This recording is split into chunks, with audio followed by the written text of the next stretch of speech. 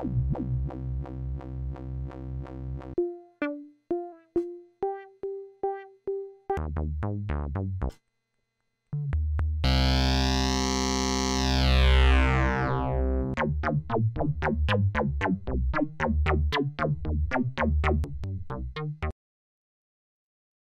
we're back with part 2 of Intro to Modular Synthesis. Last video, we covered control voltage, the magical element that makes modular synthesis so magical. Now for the fun part, the modules. In this video, we'll take a look at all the modules you need to create both an East and West Coast style patch. We'll take a look at what each module does and how it all works, and we'll patch them up as we go. But before we get into the modules, I just wanted to talk really quickly about sequencers, because we're not going to really be going too deep into that in this video. Regardless of what patch style you're using, you're likely to be using a sequencer of some sort that's going to be sending the volt per octave data and the gate or trigger data to your synthesizer. These sequencers can come in all sorts of different forms. For this video, I'm going to be using the Arturia keystep because it's just a simple keyboard that has sequencing capabilities that you could send sequences out into your Eurorack easily. Now, there are Eurorack modules that are sequencers. There are other outboard units that are great sequencers. There are modules that you can input MIDI from your DAW into your Eurorack. So there's all sorts of options that basically you're looking for is that volt per octave and that gate or trigger. And I won't be going in depth about sequencers because each one is so unique and different and has its own capabilities and feature sets that it's not worth going into in a video like this. But just know that's the extra little additional thing you have to think about in addition to the modules I'll be talking about in this video. First, we're going to take a look at an East Coast patch as it's the most straightforward, and then we'll take a look at a West Coast style patch afterwards. So to start with the East Coast patch, also known as a Moog style patch or subtractive synthesis, was developed by Bob Moog in the 1970s, and it takes a harmonically rich waveform and removes harmonics via the filter to round the sound out to give it a more natural sound, to imitate real-world instruments, which is what Bob Moog's intent was. So subtracting harmonic content, thus a subtractive synthesizer. So to start, we need an oscillator. For this, we're going to be using Bosk by Afterlater Audio. And a special thanks to Afterlater Audio, again, for providing some modules for this video. So to start, we need the sound source, the oscillator. With the oscillator, we have 4 waveforms. We have a sine wave, triangle wave, a sawtooth wave, and a pulse wave with pulse width modulation, which zeroes out.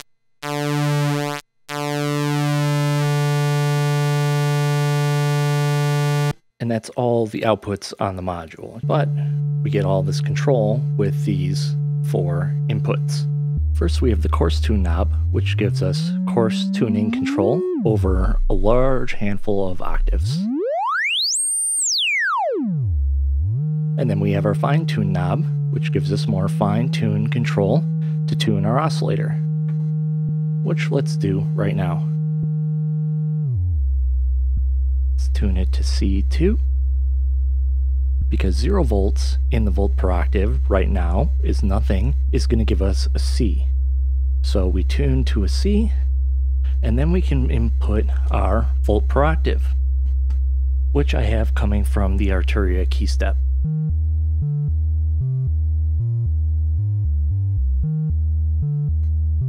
So here we could see our sequence playing from the Arturia keystep, and that's going into the volt per octave of Bosk.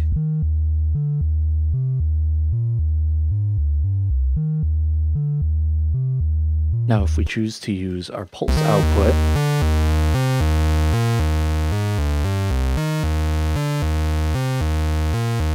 we could then take, say, an LFO, which I'll take from this first channel of Carve here, and plug that into the pulse width modulation input, which it looks like this pulse width modulation knob turns into an attenuator for the pulse width modulation input once there's something plugged into the jack here.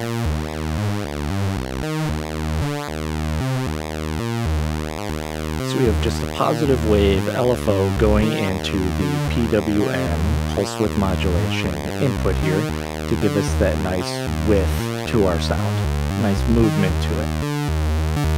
Frequency modulation can give us interesting results.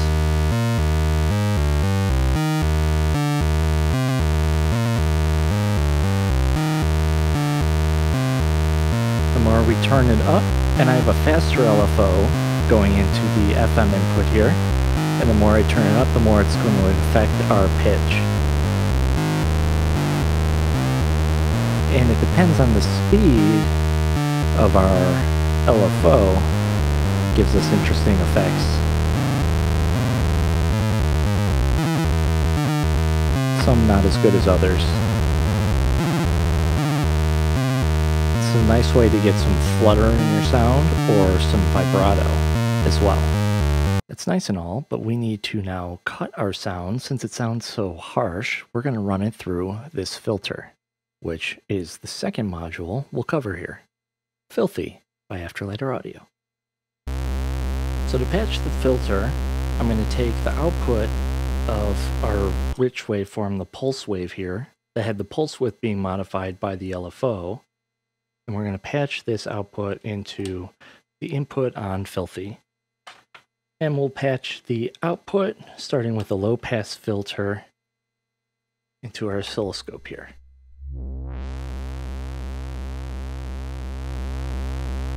So we can see our base waveform here is that pulse wave being with the width being modified. And as we turn the cutoff down, it's going to only let the low frequencies pass through, thus a low pass filter cutting out the upper harmonics. So it's going to round off these waveforms, turning it into a sine wave. Then we can give it resonance, which gives it little peaks at the edges of the harmonics. That gives it a little bit extra oomph in the sound.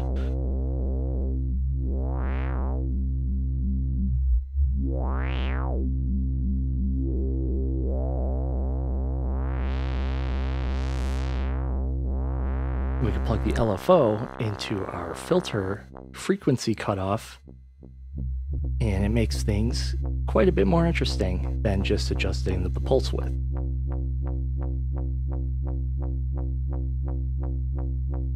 So this is a low pass filter. Then we have a band pass filter, which cuts off the upper and lower harmonics of this frequency, giving us just that middle EQ sound. And we can adjust where that middle is with our cutoff. And then the resonance again adds resonance to our sound. And note, if we turn the resonance up all the way, we get a sine wave. That's because some filters can self-resonate with the resonance, creating a sine wave.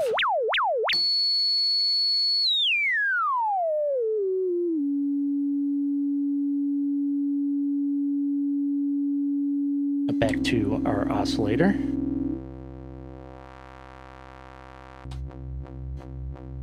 And let's look at the high pass filter, which lets the high frequencies pass, and it cuts out the lower harmonics.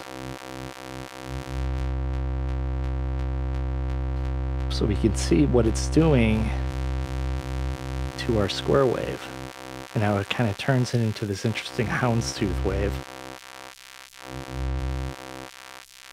because it's cutting out the big bass curve in the frequency.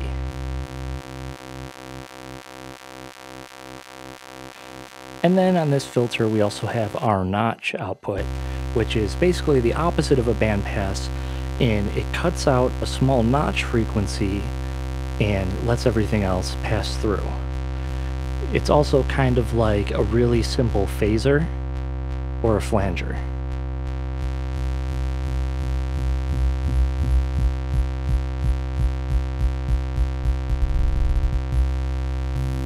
Now let's take a listen to this with our sequence.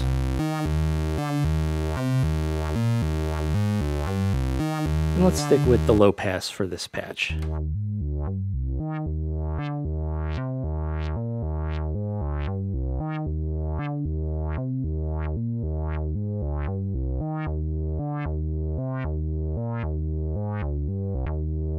Now this is great, but we still don't have any dynamics to the sound, which is where the envelope generator and the VCA will come into play. Now we already pretty much covered the envelope generator in the first video with our envelope section of CV, so we're going to jump to the VCA next. So now we're going to send our low pass filter output into the input on DVCA by Afterlater Audio, which is just a 2-channel version of Mutable Instruments Veils VCA, which is a quad VCA. We're going to patch our output back into the oscilloscope here. Now right now, since nothing is patched to our CV input, this just acts as an attenuator, or just basically a volume knob for the VCA here, which opens and closes our VCA. And that's basically what we're going to be doing with our envelope. So I'm going to patch my gate into the trigger input here on Baker in the envelope mode, and it's going to give us just an 80 SR envelope. I'm going to plug that output into the input on the VCA. So now it has closed our VCA, and this acts as an attenuator for the signal going in. And we don't need to worry about these knobs right now.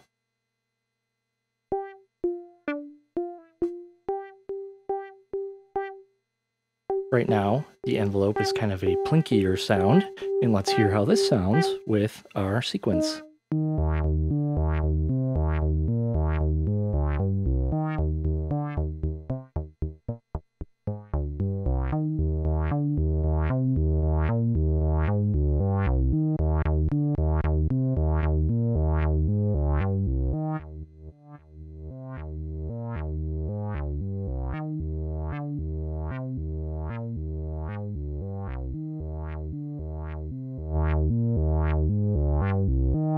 So right now, our envelope is just opening up our VCA, allowing the sound to come through. So you could see if I do something more harsh here, we could see how it's obviously cutting our sound off, thus giving us dynamics in the sound with an envelope into the VCA, or voltage controlled amplifier, or attenuator. Now really the only thing we need to add to make this a fully subtractive East Coast Moog style patch is taking one of these stackable cables here and taking our envelope output and splitting it from our VCA and also inputting it into our filter.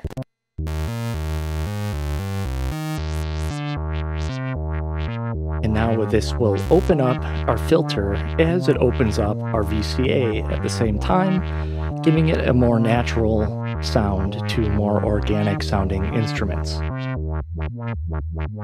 Or not so organic. Now you then run this patch through some effects like some delay or clouds, for example, and you could get some really interesting, unique sounds from this really simple patch style. And we could get a variety of sounds again by just changing our oscillator wave.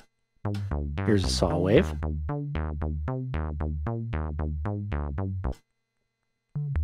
Sine wave.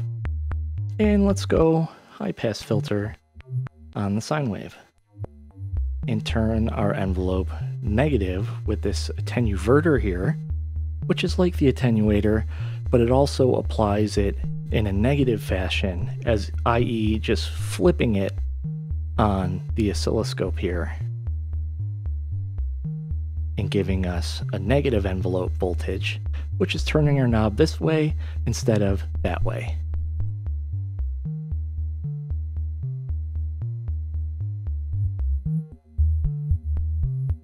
And let's hear a notch filter.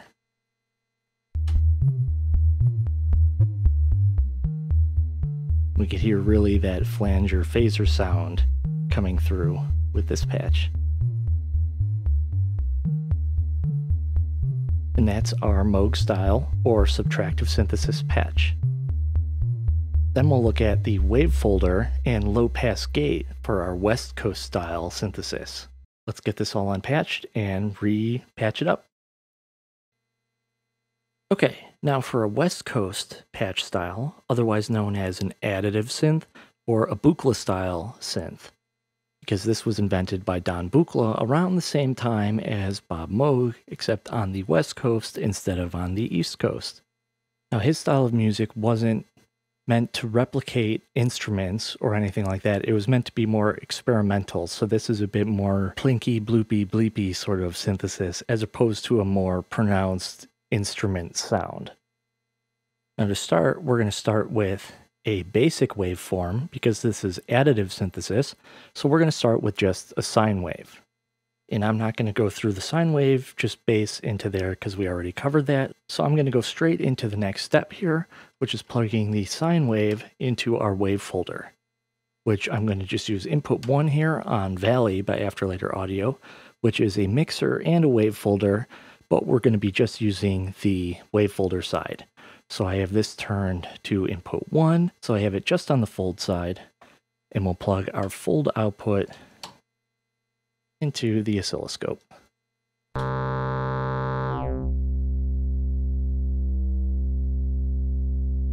So here we have our bass sine wave. As we can see, it's already being wavefolded a little bit. And as we turn up what's called order, or just the wavefold amount on most Buchla style wavefolders, what it does is it increases the gain on our wave until it hits that max point, at which point it turns around and starts going the other way. And then it hits again and goes the other way again, and hits again and bounces again, thus folding our waveform and giving us added harmonics into the sound.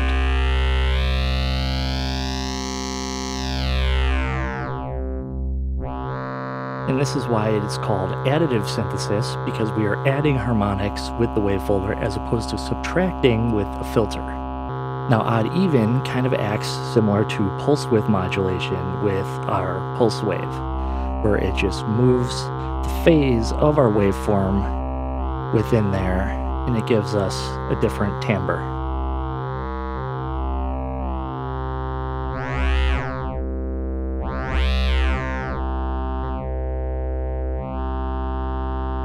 Let's plug our sequence back into the oscillator.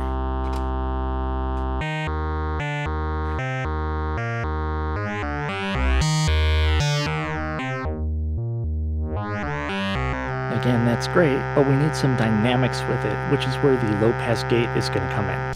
So we're going to plug our Wavefolder output into the input on our low pass gate. And then the low pass gate output will come into our oscilloscope. Now we need to trigger this with a trigger, or we could put CV in and use it like a VCA. But for this instance, I'm going to just use a trigger, or our gates coming from the key step sequencer. And let's play our sequence. So what the low pass gate is doing is filtering our sound off. Instead of closing our sound off like a VCA, it closes it off like a filter. So we have some resonance in that cutoff frequency, and the cutoff frequency goes below audible range, thus closing our VCA when it's off. And we can control our decay time from shorter, plinky, to longer, a little more drawn out notes. Now it's worth noting that low pass gates use what's called a Vactrol in the back of the module, which is basically an LED and a light sensitive pad of some sort that the LED flashes, and the pad will then open up the filter and the VCA. And as the light naturally decays, it gives it a little bit of a natural plinky sound rather than a harsh cutoff like an envelope generator could give you, because the light has to fade off and it can't just cut directly. And we can increase the decay time of this LED cut with our decay here.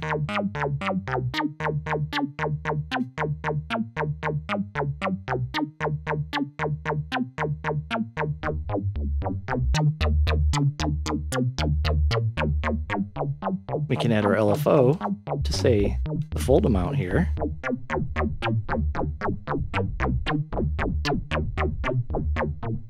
To give us a little bit more of a dynamic sound.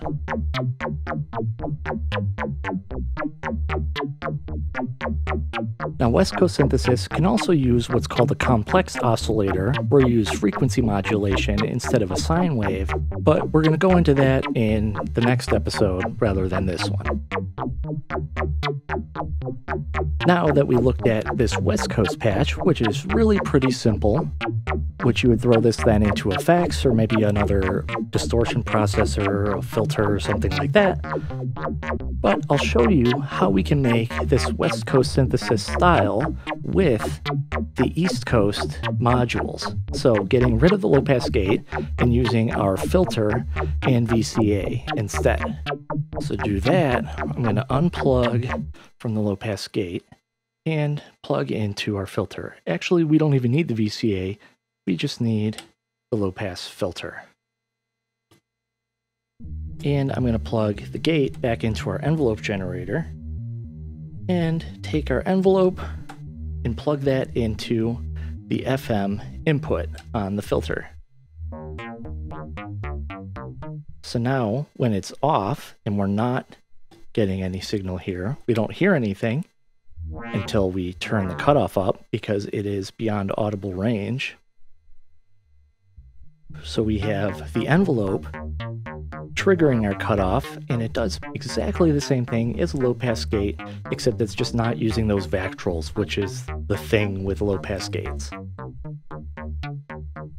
But there's a lot of other creative ways to get around using a low-pass gate with just a filter and an envelope generator, or an envelope generator and applying it to your fold amount on your Wavefolder, and just totally avoiding the filter altogether.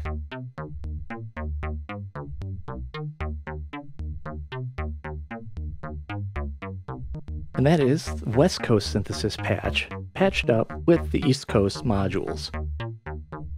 And that is part 2 of Intro to Modular Synthesis. Be sure to look out for part 3 coming in the future, where we'll talk about a little bit more complex synthesizer techniques, such as FM synthesis, ring modulation, amplitude modulation, splitting, mults, quantization, rectification, and maybe even a little logic.